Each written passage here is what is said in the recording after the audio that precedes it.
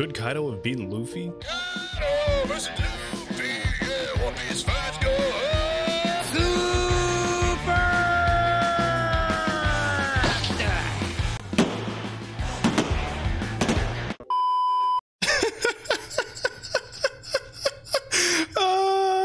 Alright, let's actually start the video. Now here's why Kaido could have won.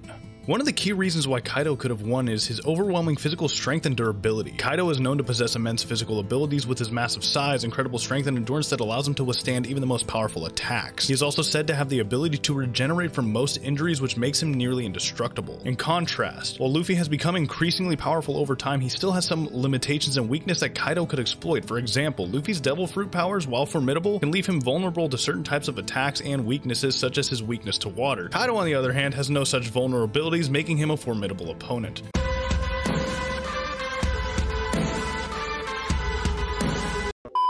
Furthermore, Kaido has years of fighting experience and expertise that he could draw upon. Having fought in numerous battles throughout his long life, he's learned many strategies and tactics that he could use to battle against Luffy, thus getting the upper hand. Kaido has also been shown to have exceptional hand-to-hand combat skills, insane battle sense, and he's a beast in close combat. Kaido has a powerful crew of elite fighters who could support him in battle as well, but that is not the point of this video. We are talking about a 1v1. Now, we all know that Luffy did manage to defeat Kaido with the help of his crewmates, but I believe that Kaido would absolutely stomp him into the ground in a 1v1, and here's why. Kaido's immense physical strength is shown in his ability to easily lift and throw massive objects and creatures, including ships and islands. He is capable of creating massive shockwaves with the strikes, capable of destroying entire buildings and landscapes with a single blow. He's also highly skilled in hand-to-hand combat, like I said earlier, with exceptional speed and agility for his size, able to move quickly and deliver powerful strikes with insane accuracy. Durability is another important factor. Kaido's durability is one of the best in One Piece. With the ability to withstand attacks that would otherwise defeat most characters in One Piece, some of them even one-shotting entire crews, it's insane. He has survived being thrown from a sky island, massive falls, and other seemingly lethal injuries. He is also known to have an almost invulnerable body with the ability to quickly recover from most injuries, including those that would be fatal to other characters. Not to mention, this dragon's endurance is wild. It's a critical factor in his strength and his durability. He is known to have an incredible amount of stamina, can fight for long periods of time without tiring, and capable of taking on multiple opponents as once, so he can literally 1v20 and still win. It's absolutely wild what his endurance is able to do for him. Kaido also has the Azure Dragon Devil Fruit. It enables him to turn into a giant serpentine blue-scaled dragon of Eastern origins and absolutely fly around the map at insane freaking speeds and blow flames out of his ass. And one of Kaido's greatest feats is the fact that in his beast form, he was able to keep up with Kozuki Oden on even terms, and this wasn't even his full dragon transformation. Luffy, on the other hand, displayed great mastery of Gear 4th during the fight, a technique that allows him to increase his strength and speed to incredible levels. He uses several different techniques and forms of Gear 4th during the fight, including Bound Man, Snake Man, and Take Man. Each form has its own unique strengths, with Bound Man providing intense strength, Snake Man delivering fast and precise strikes, and Tank Man offering unmatched durability and defensive capabilities. And while Devil Fruits are great and all, Luffy also uses Haki abilities to great effect during the fight. Haki is a type of spiritual energy that allows users to enhance their physical abilities and senses, as well as detect the presence of others. Luffy's Haki abilities include Observation Haki, which allows him to sense the movements and intentions of others, and Armament Haki, which allows him to harden his body to attacks, making them much stronger. But most notably for Haki use during the fight, Luffy showed Advanced Armament Haki, which allows him to imbue his attacks with an invisible force, greatly increasing their destructive power. With this new ability, Luffy was able to land some devastating blows on Kaido and even managed to damage his invulnerable body. But without the help of his crewmates, Luffy would not have survived and Kaido would have come out on top.